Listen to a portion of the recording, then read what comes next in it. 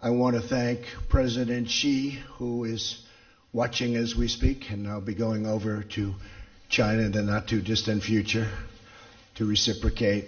But I want to thank President Xi, a very, very good friend of mine. We're representing different countries. He's representing China. I'm representing the U.S., but we've developed an incredible relationship. But I want to thank him for his cooperation and partnership throughout this very complex process.